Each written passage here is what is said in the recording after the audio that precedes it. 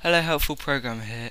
I've been working on a messenger application to talk between a server and client over the internet or over a LAN network. I've compiled it and run it and everything, and it's sort of in a beta stage. I've got it on my start bar with a cool icon from the iPhone. Sort of the graphics are based around the iPhone, as you can see with the blue lines and everything like that.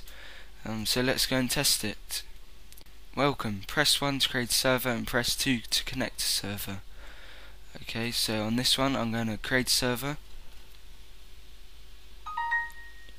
There we go.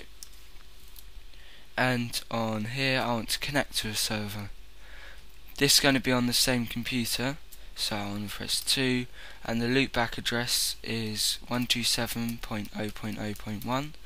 and when I press enter it should come up with, instead of a 0 it should come up with a 1, and it should tell me the IP address of the person who's just connected. So let's try that. There we go. So the person who's connected is on the same computer as you. So let's try and send a comment over to the client. Hello. If I go down to the client, I'll see that from server, so he said hello, so I say hi back, and it just says hi back. This is a very basic messenger using multisync. Multisync works very well with GDK, and I'll just put up a video of my first ever recording over the internet with a person called Dan.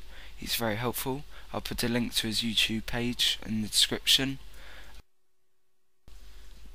And this is just the messenger app working across the internet. I've already typed in his IP and I'm connected to him being the server. Yeah.